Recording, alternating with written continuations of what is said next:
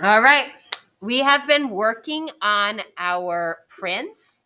Your print can be inspired by Charlie Johnson if you want, or it doesn't have to be. It can be inspired by one of these themes: loyalty, brotherhood, selflessness, courage, compassion, responsibility, patriotism, integrity. And you could do anything you want related to those themes.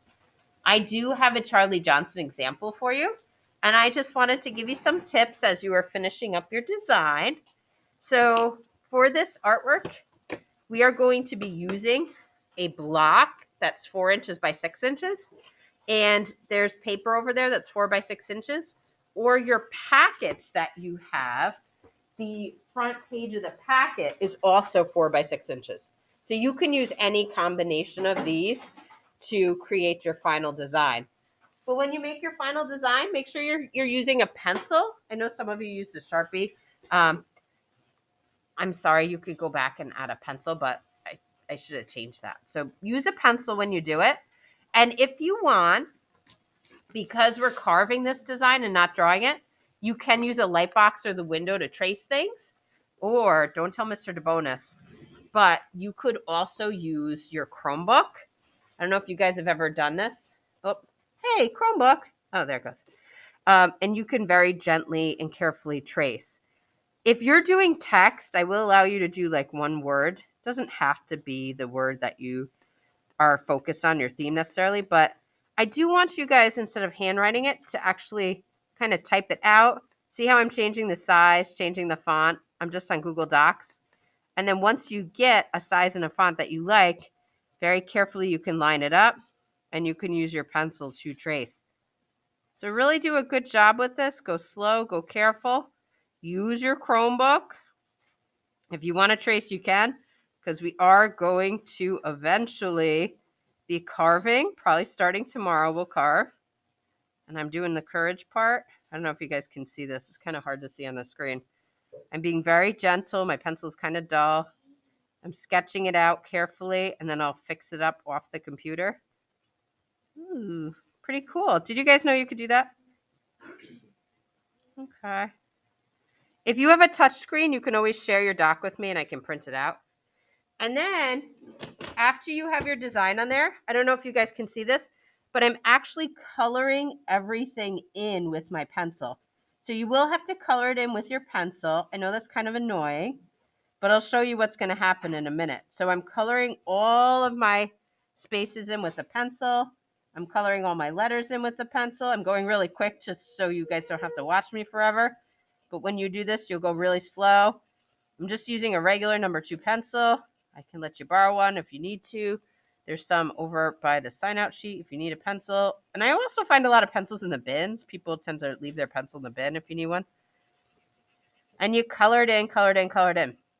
Now I'm going to fast forward a little bit. Most of you won't be ready for this today, but I do just want to show you. I have one printing block for everybody. If you mess up, you're stuck with it. I mean, technically there is 2 sides, so you could use the other side, but you really kind of only get one shot at this. So do a really, really, really careful job. And if you make a mistake, embrace it. Just go with it. So when you get your printing block, you do want to wash and dry it. When you get your printing block, I don't know if you'll all notice, but they are packed in powder, like baby powder, because they're shipped in the summer and they'll stick together. So they have powder all over them. So I just go to the sink, I wash it, I dry it up, and make sure it's really dry. I write my name on the side because it is double-sided. I will be able to use both sides if I really need to. So I'm going to write my name on the side. God bless you. And it's washed, it's dried. And here's the wacky part that you're not even going to believe. The reason I colored it in is with pencil is because pencil doesn't like to stay on paper. Has that ever happened to you guys? You get pencil all over your hand when you're writing a lot or drawing a lot? Yeah. So we're going to use that to our advantage. So I'm going to take Charlie Johnson. I'm going to flip him upside down so the pencil part is on the block. It's all lined up. I used to tape it, but now I just hold it with my non-dominant hand. So the hand that I don't draw with is holding the paper. And I'm almost laying my pencil down. It's not straight up like this, but my pencil's almost laying down. And as hard as I can, I'm scribbling on the back of my paper. So I'm laying it down so it doesn't go through. If it does rip, it's not the end of the world, but laying it down will make it easier. I'm pressing really hard. I don't know if you can see my knuckles on here. No, you can't really see. But they're like white. I'm going the other direction. I still haven't let my paper move at all. Ah! I'm coloring the whole thing. Whole thing. I'm pressing hard. I can barely breathe. Oh, oh. And I'm pressing really hard. I'm going back and forth, up and down, back and forth, up and down, back and forth, up and down, back and forth, up and down. I'm scribbling the whole back of the paper, trying not to rip it, but applying a lot of pressure. And if you do this right and you actually apply a lot of pressure, and by the way, I'm using a regular pencil, not a mechanical pencil, because it gives me more surface area. If you do this correctly, the graphite from the pencil should come off the paper and onto the block. You ready? Isn't that cool? Oh my God, look at the words. What are they? Yes, but what are they? Backwards. You guys can read backwards. You're amazing. It's okay. Your letters will be backwards on the block. Leave them backwards because when we print it, it gets flipped again and it's forward. I don't know if you guys have ever noticed, but on a stamp, if you look at a stamp that has text, I'm trying to find one, the text is always backwards. So this is my created by stamp.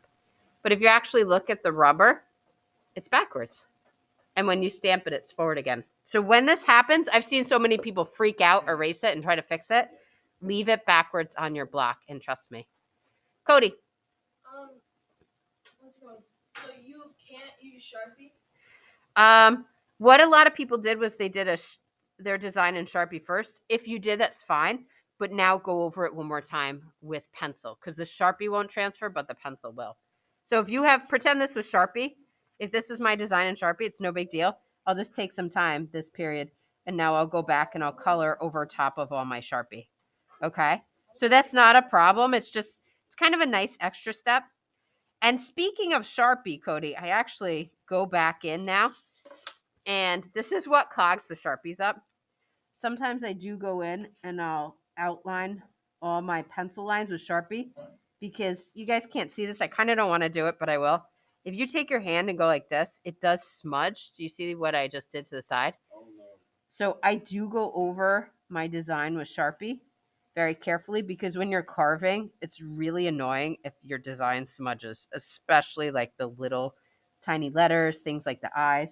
So I do go over my design because the Sharpie won't smudge at all. And I'll show you just real quick. This is I have a whole bunch of printing blocks. This is one I did of me and started to carve. So you can see I Sharpied over it and then I carved out a bunch of places. Kind of weird, right? But that's what we're going to do. I'm going to stop this.